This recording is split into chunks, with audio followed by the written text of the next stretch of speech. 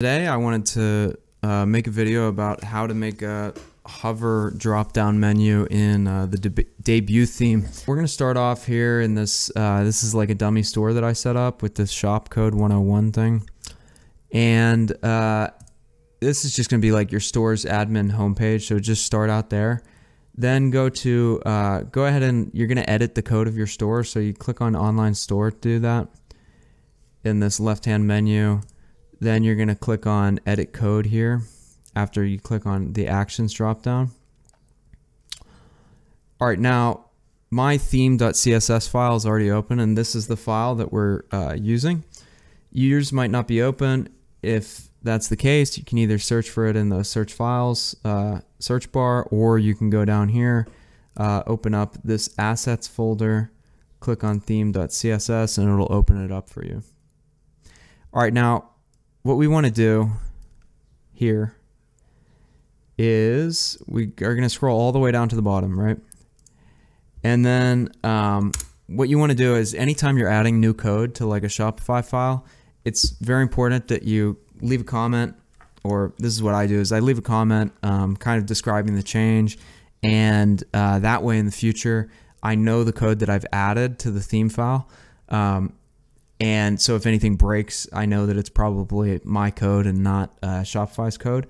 And then I also know what things do what, and what I can get rid of, what I can change, and whatnot. It's just helpful. So I'm going to go ahead and leave a comment, which in CSS, to do that, you're going to do this bracket and then, or this slash and then an asterisk, right? And then I'm just going to put like hover dropdown.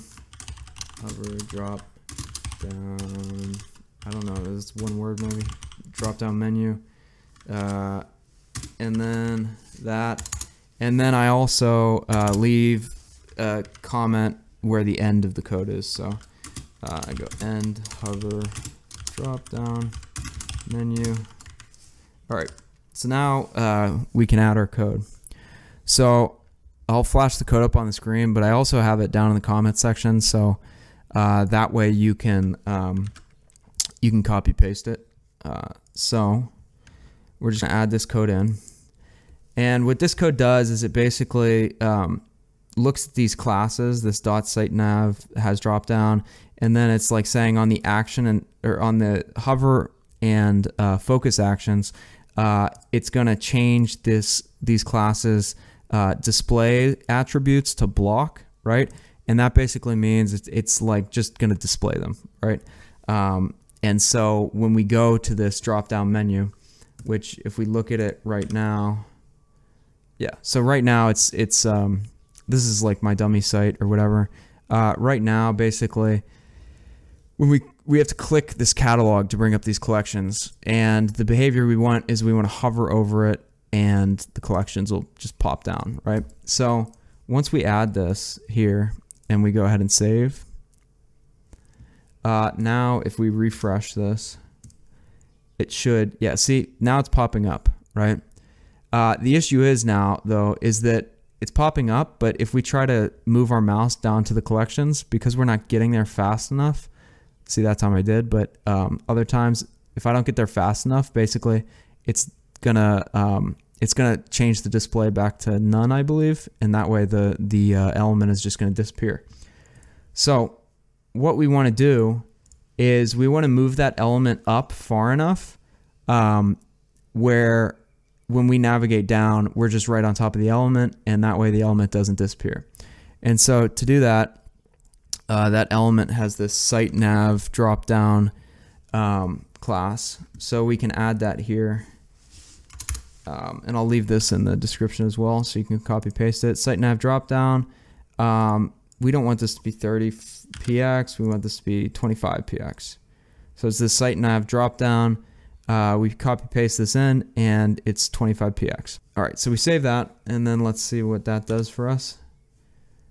So now you can see the menu is much closer to the, or the dropdown is much closer to the header, and so when I go down, it's not going to go away.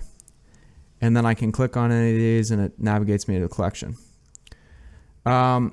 So your value here, this PX value, this pixel value here, might be slightly different based upon like how large your logo is over here. It could be, if you've done any other custom coding, it could be different. And so if you have any trouble with that, you can leave a comment down below. But you can just play around with this and get it to the point where it's fine. If this video helped you, I'd appreciate it if you leave a like, a comment, and subscribe. I'm going to be uploading a bunch more tutorials as I figure out more things.